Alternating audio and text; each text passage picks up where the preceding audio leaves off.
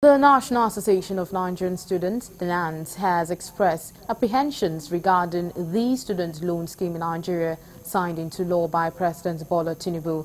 The president of the association, Pedro Obi, who expressed the concern during the inauguration and handing over ceremony of the National Executive Nans in Abuja on Tuesday, underscored the importance of careful consideration in implementing such a program, highlighting potential risks and challenges. He emphasized the burden of debt on young graduates, the susceptibility to exploitation by corrupt entities, and the widening disparity in access to quality education.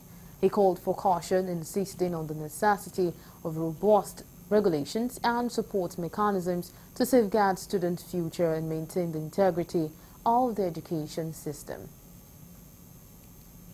While the loan scheme aims to provide financial support to students, we must also recognize the risk it carries, including the burden of debt on young graduates, the potential for exploitation by unscrupulous elements, and the widening gap in access to quality education.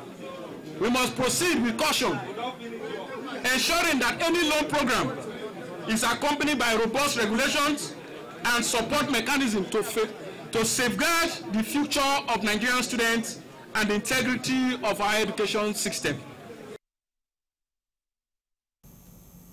Also speaking during the handover, the outgone president of Nans, Usman Umar, stated emphatically that Comrade Pedro Obi is the legitimate president of Nans. He added that there is only one Nans and elections were conducted by the standards of the Constitution of Nans, urging the ungruntled sections to work with the current leadership for the advancement of the student union. One indivisible Nans. We conducted our election by the constitution of the organization.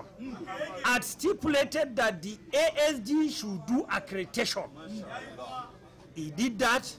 We have a new set of leadership. But some people are not happy with it.